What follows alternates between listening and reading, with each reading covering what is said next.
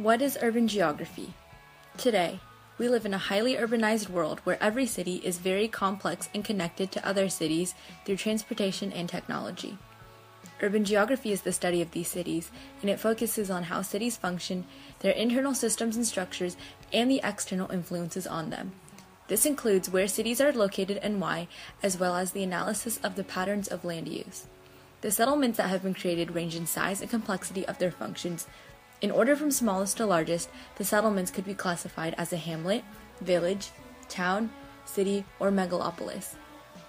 These sizes range from a hamlet, which is a very small agricultural community with a few basic services, to a megalopolis, which is a large cluster of cities with sprawling hinterlands and well-defined CBDs. Some of these cities are known as megacities because of their large populations of over 10 million. Previously, in the 1900s, no cities were ever that large.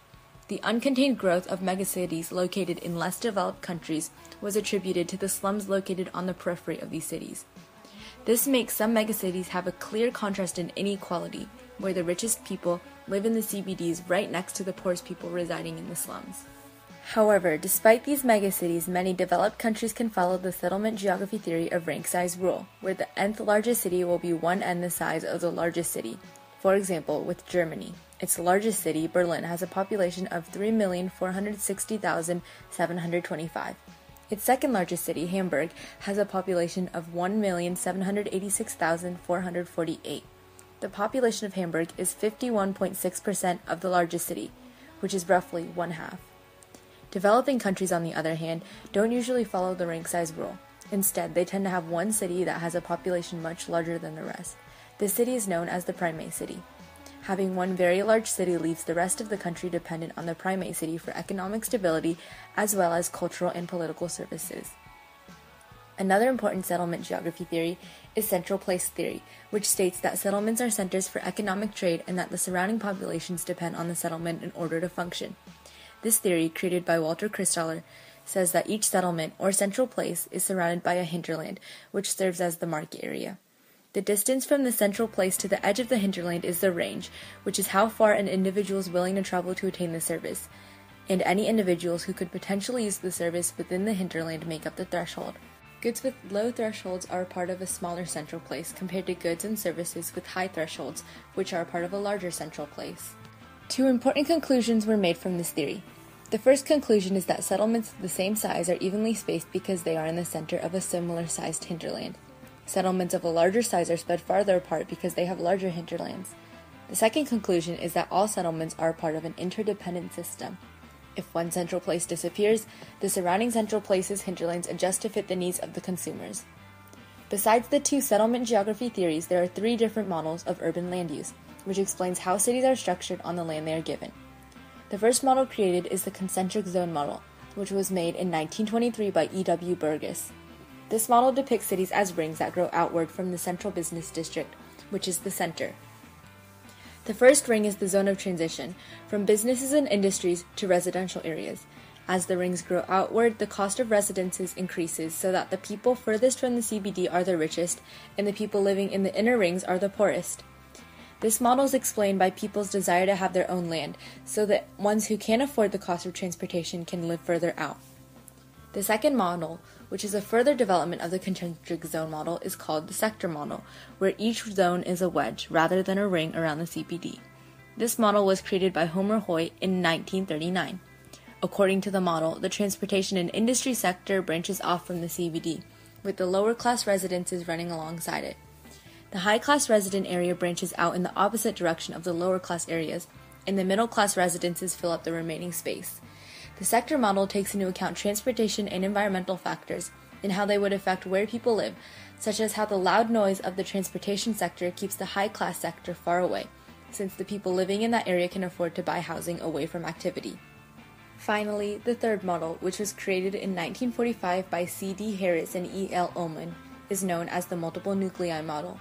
This model states that rather than having just one area of growth, a city expands through several large nodes.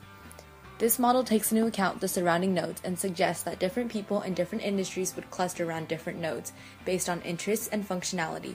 This in turn allows the nodes to influence the areas surrounding them, further affecting the development of an area. However, these models are only created based on the North American city's layout.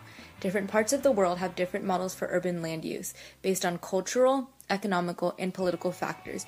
European, Latin American, African, and Asian cities all have different city models. The model of urban land use of European cities follows the concentric zone model of the US, except for the fact that the higher class people live closer to the CBD and the lower class citizens live further out from the CBD. This is because the CBDs in Europe are full of rich, cultural places and high-end shopping areas, unlike North American cities, where the CBD has become rundown and ghettoized. The Latin American city model is like a mix of the sector model and the concentric zone model. The CBD is located in the center, but it is divided into two sectors, the market sector and the high-rise sector. From the CBD, a commercial spine branches out and is surrounded by the high-class residential sector. The rest of the model is composed of concentric zones of lower and middle class residences, where socio-economic class decreases the further from the CBD you travel. Since many Latin American cities have overflowing populations where many people live on the outskirts of the city in slums, this model demonstrates how some of the richest people in the city who live in the elite sector can live next to the poorest residents of the slums. In Africa, due to the heterozygous culture of the continent, it is hard to compose one model for all African cities. However, since many African cities were colonized by European superpowers, they tend to have a colonial CBD alongside their traditional CBD, with a market area beside it that serves as a commercial core. The residences surround the city in concentric rings, usually of mixed socio-economic class. Still, many variations of this model exist due to the differences of cultures in different regions of Africa. Since many of the large Asian cities were founded by Europeans, they tend to follow the European model of spatial arrangements. Most large cities are centered around ports, with a Western-style CBD surrounding it. A spine of high-class residences branches out from the port, and there is a large zone of mixed residences, businesses, and light industries. Most of the city's population can be found in the peripheral slums on the outskirts of the cities. This model demonstrates the great influence that Western societies have on many Eastern cities' urban land use, shaping their port cities to roughly follow the same layout. Clearly, there are many complex concepts to know about cities and urban land use, but hopefully now you are able to see and understand the connections made about cities, whether it's how they function or why they are located where they are.